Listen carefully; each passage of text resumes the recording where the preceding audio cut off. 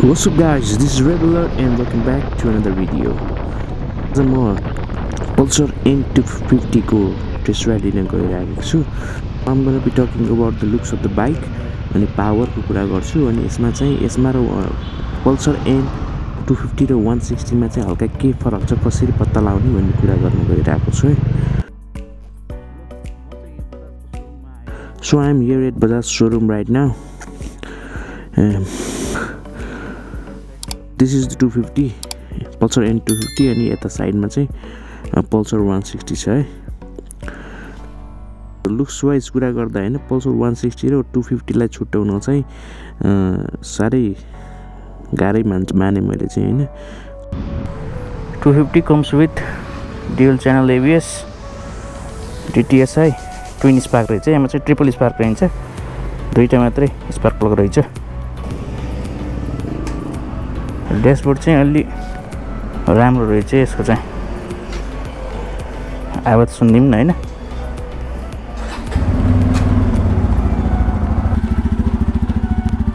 भिडियोमा चाहिँ कस्तो सुन्नेको छैन बट साउन्ड चाहिँ हल्का बेसी टाइपको रहेछ हैन. सो रेप गर्दा चाहिँ त्यति खासै राम्रो आउँदैन, सेटिस्फ्याक्टरी छैन. साउन्ड चाहिँ हल्का बेसी मात्र बनाएको छ साउन्डलाई चाहिँ. आवाज चाहिँ हल्का बेसी रहेछ हैन, तर अलि चित्त बुझ्दो छैन है.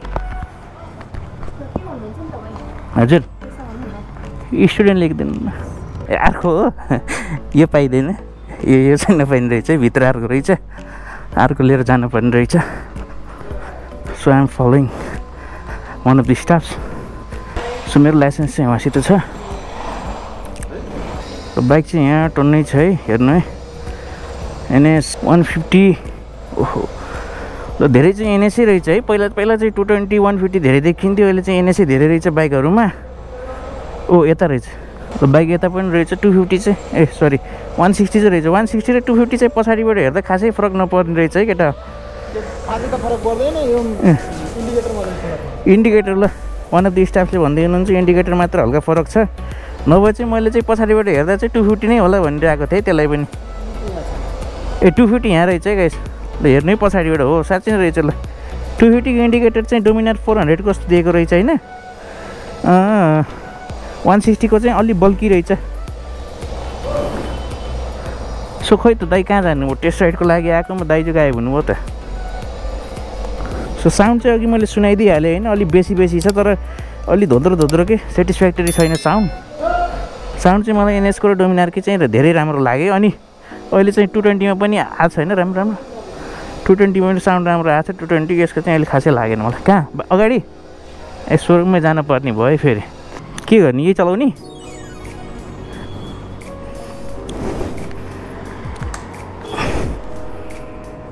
यो उडायो भने सो गेयर इन्डिकेटर पनि रहेछ यसमा हैन. Let's start the bike.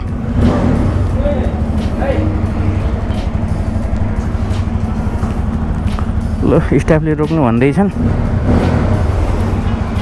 आवाजको मजा लिउँ त्यति बेरसम्म हैन.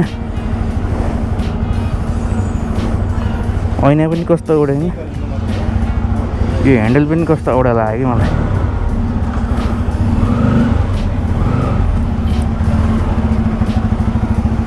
I'm about to ride this beast त के भन्ने. कहाँ टाढा लग्न पाइँदैन, यही गल्लीमा गएर फर्किने मात्रै हो. हो र, ल हुन्छ त.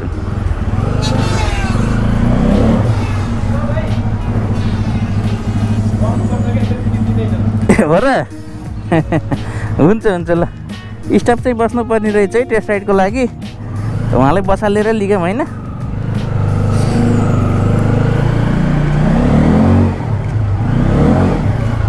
पिकअप चाहिँ छ बाइकमा होइन. 2 गियर 3 गियर 4 गियर 5 गियर. बाइकमा 5वटा गियर रहेछ 250 मा. मलाई चाहिँ 6 गियर होला जस्तो लागेको थियो होइन. यसमा बस्दा चाहिँ फिलिङ चाहिँ होइन क्याफे रेसर चलाए जस्तो आउँदो रहेछ के. क्याफे रेसर चलाए जस्तो फिल भइरहेको छ मलाई होइन.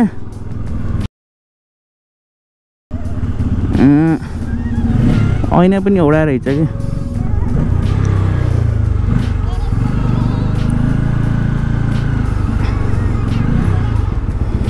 यति हो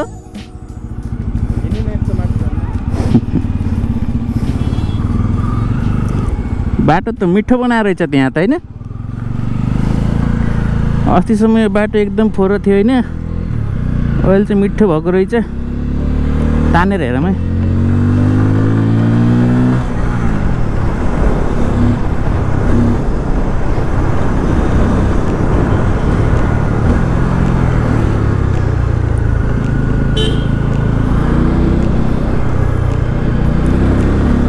सो मिटर चाहिँ एकदम राम्रो छ हैन लुमा पनि तानेर लु धेरै टाढा पनि नजाउँ फर्क्यौँ हैन एक्लै चलाउनु पाएको भए अलि मजा आउने थियो पछाडि प्लेन भएर अलि कुदाउन नि मन लागेन कि पिकअप हेरमै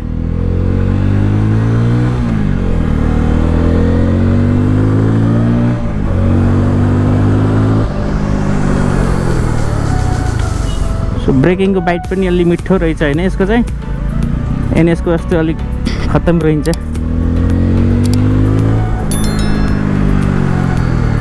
यही त हो नि हैन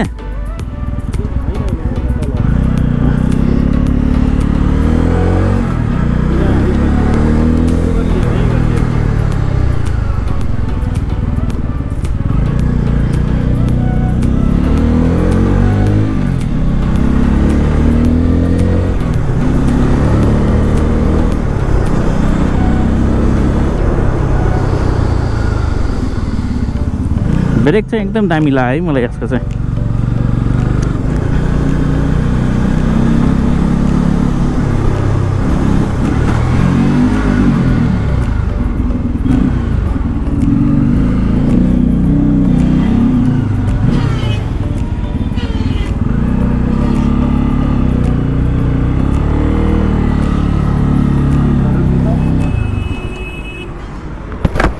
ल टेस्ट राइड चाहिँ खत्तम भयो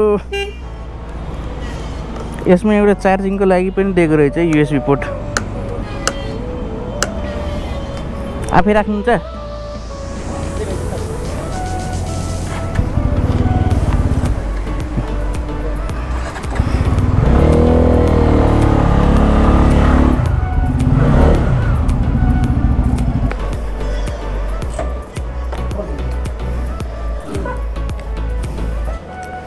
बाइक चाहिँ ठिकै रहेछ ब्रेक चाहिँ एकदम मिठो रहेछ है यसको चाहिँ ब्रेक हेरौँ क्यालिपर हैन ग्रिमिकाको क्यालिपर रहेछ हैन डिस्प्ले पनि ठुलै रहेछ एकदम मिठो ब्रेक लाग्ने यसको चाहिँ बाइट राम्रो रहेछ कि चरप्पै छोप्ने कि त्यसको बरु छोप्दैन यार त्यसको भन्दा मिठो लाग्यो मलाई यसको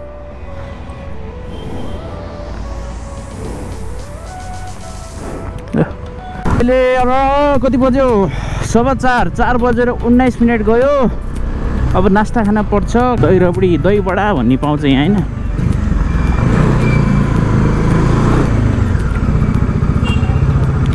यहाँ नि भिड रहेछ त साह्रो पाइन्छ कि नै पालो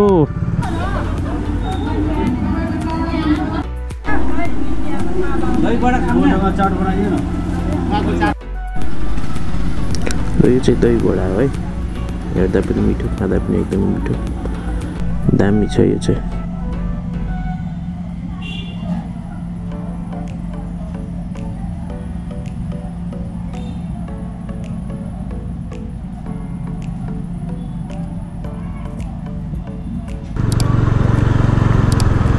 साँझ पर्नु लागेको छ अब चाहिँ अति नै चिसो हुन्छ सो सकेसम्म छिटो जाम घरतिर हैन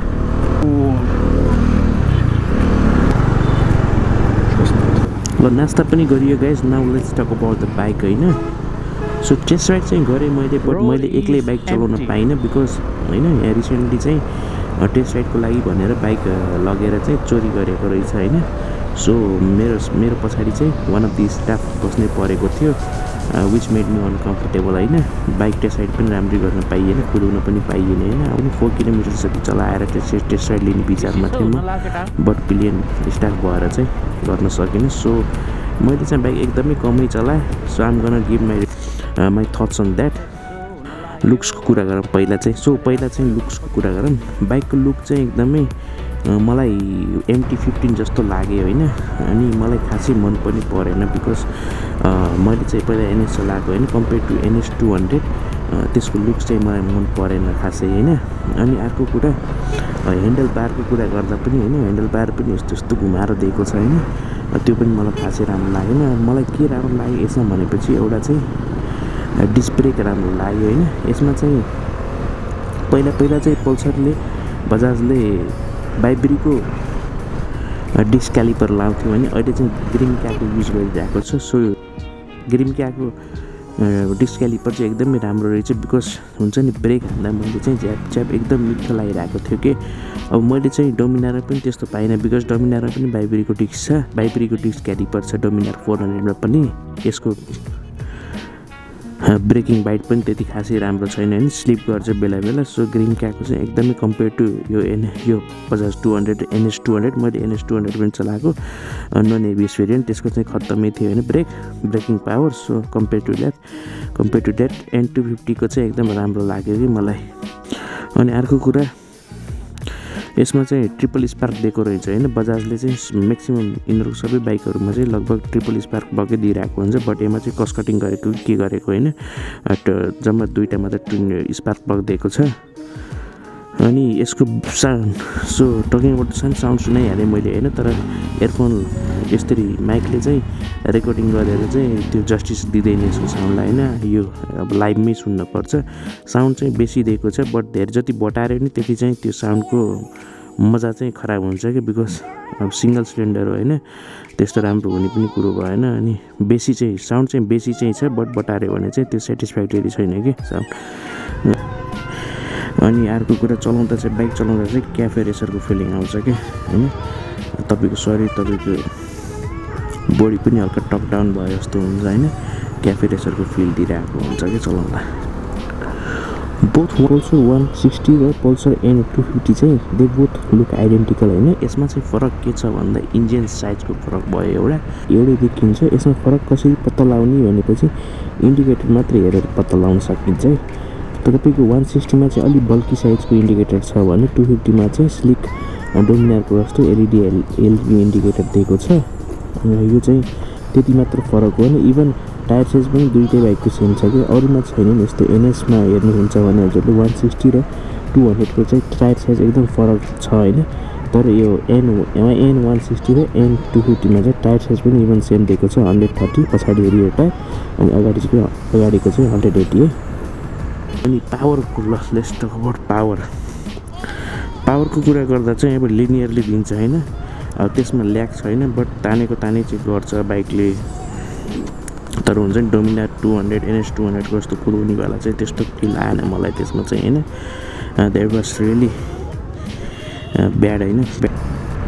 सो ओभरअल पावरको बारेमा कुरा गर्दा होइन, यसको चाहिँ पावर चाहिँ खासै मलाई ठिक लागेन होइन। इभन तपाईँको त्यस्तो पुस गर्ने जस्तो छैन कि यसमा होइन। अब तपाईँले NS चलाउनुहुन्छ भने NS200 चलाउनुहुन्छ भने the bike wants to be pushed harder होइन। तपाईँले आफूलाई र बाइकलाई चाहिँ अझै पुस गरौँ जस्तो फिल आउँछ होइन, किनभने पावर चाहिँ बढी छ त्यसमा होइन। यसको चाहिँ पावर हेर्दा चाहिँ होइन, पेपरमा हेर्दा 24.5 bhp यसको पनि, अनि NSको 200 पनि त्यही छ, तर चलाउनमा चाहिँ एकदम फरक छ नि गियर रेसियोको कारणले होला होइन। NSमा चाहिँ 6वटा गियर छ, यसमा चाहिँ 5वटा गियर छ होइन। अनि यसको पावर चाहिँ कसरी आउँछ भने सुस्तो दिइरहेको हुन्छ कि, त्यो झ्याप्प उठाउनेवाला टाइपको पावर छैन यसमा चाहिँ होइन। NSमा कस्तो हुन्छ भने होइन 3000 देखि 4000 RPMबाट तपाईँले बढाउनुहुन्छ भने अझै तान्दै अझै पुस गरौँ जस्तो हुन्छ कि होइन। बाइकलाई एकदम लिमिटमै पुस गरौँ जस्तो फिल आउँछ होइन, त्यो फिल चाहिँ यसमा छैन। So guys, if you are someone like me who wants to push himself and his bike harder, this bike just doesn't feel right होइन। यो बाइक कसको लागि राइट हुन्छ भन्दाखेरि बिगिनरहरूको लागि जो wants to ride higher CC bike होइन, but power चाहिँ कन्ट्रोलेबल होस् होइन, लिमिटमा होस्, जुन कि कन्ट्रोल गर्न सकिने होस्। यो बाइक चाहिँ उहाँहरूको लागि हो है। तपाईँको NS जस्तो धेरै पावर नहोस्, बट लिनियरली स्मुथ पावर होस्, मलाई स्पोर्टिनेसको फिल आओस्, उहाँहरूको लागि चाहिँ यो बाइक एकदम ठिक छ। बट पावर इन्थुजियास्ट हुन्छ नि, पावर इन्थुजियास्टको लागि चाहिँ अलि खासै ठिक छैन यो बाइक चाहिँ। ओभरअल कुरा गर्दा चाहिँ बाइक चाहिँ ठिकै छ। So that's it for today guys. Thank you for watching and do subscribe. Feel free to leave comment and like गरिदिनु होला।